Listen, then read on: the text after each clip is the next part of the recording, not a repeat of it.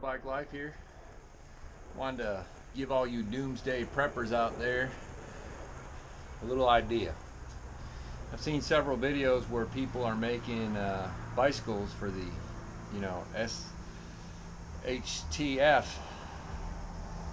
which a lot of people think is coming. Maybe it is, maybe it ain't. But do I have a bicycle for you? I've seen people make different versions, and they're using rear racks and panniers, and they're hooking trailers to it, and there's nothing wrong with that. I mean, a trailer would work. The only problem with the trailer is the more wheels you have, the more tires and tubes you need in case something happens. Also, the more wheels you would need in case one gets tweaked. But I have this beautiful bicycle right here that would work just as well. And we're going to start on this side over here, and I'm going to show you why this would make a really good bike for that purpose. If you look right up front here, we got a triple chain ring. You got 1, 2, 3. 3 chain rings right there. Okay? You see the 3 chain rings? And then if you look back here, you can see it real good. There's 10 different cogs right there, all the way down to that itty bitty one down there. Okay, so that means you got a 10 by 3 system, which means you have 30 different gear configurations. Okay, this is a cargo bike. It is the Surly Big Dummy. It is 7.5 feet long. Okay, and the reason that I think this would make a really good end of the world bicycle is because if you look right over here, I have attached 2 medium Alice packs to it instead of the bags that came with it. The bags that came with it are great, and they would work also. But for all you preppers out there who might want to use Alice packs or something like that, I've just simply zip tied them on there with only 1 zip tie each, which if it were a situation where I was going to keep them on there, it wouldn't be fastened on with 1 zip tie each. But a medium Alice pack, I mean, we all know how much room there is in those. There's a lot of room in those, and you could get 4 of those on there. And having Alice packs would be good because if you had the straps to go with them, and let's say for some reason you had to abandon the bicycle, you could cut the Alice packs loose and have a backpack. Whereas the big dummy bags that come with this, you would not be able to carry them as easily as you would an Alice pack. And I've equipped my Alice pack with quick releases all the way around. And this deck up here, right here, is just sitting on there. But you can load 200 pounds of gear on the back of this bicycle.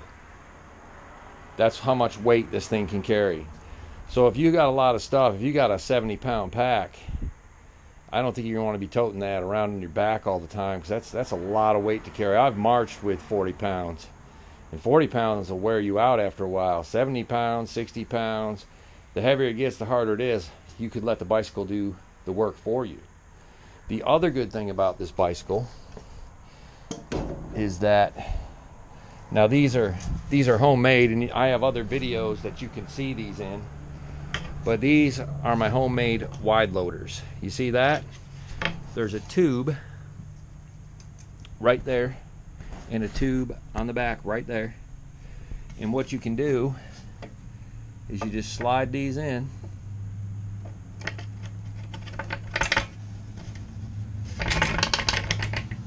Now, if you look, you got an extension. So if you got some real heavy duty stuff on there, and there's a hole back here. I don't have it lined up properly right at this point. Oh man.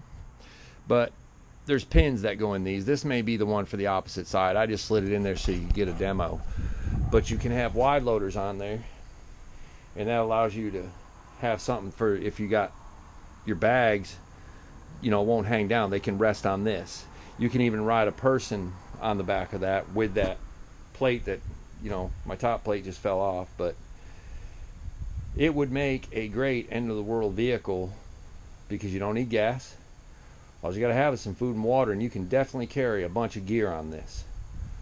So in my opinion, the Surly Big Dummy would make a great, SHTF bicycle. And you'd only have 2 wheels, and they're 26-inch wheels, which is a very common size for a bicycle. So in the aftermath, if you needed parts, you'd probably be able to come across wheels, tires, tubes fairly easily from just stuff that was laying around.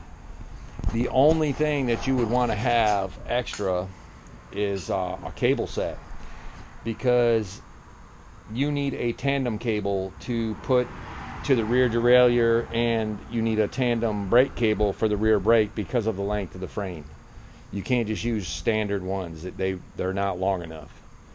So if you just get some of those while you still can, if you had this bike and carry a few extra cables with you, then you'd be all set. The front derailleur and the front brake, you could probably use a regular size, just a regular cable. But I just thought you might enjoy that. All of you preppers out there, nothing wrong with being prepared. And if you want to see what the original Surly bags are like, I have a video on my channel all about the bike, about the bags, about what I carry. You can get a lot of gear in those Surly bags. But like I said, if you have to stop for any reason, these wouldn't be a bad idea to have. Or you could just use the Surly bags and throw a backpack on top. But just thought it might be a good idea for an end-of-the-world bicycle. And this is Cargo Bike Life signing out. Y'all have a good day and ride safe.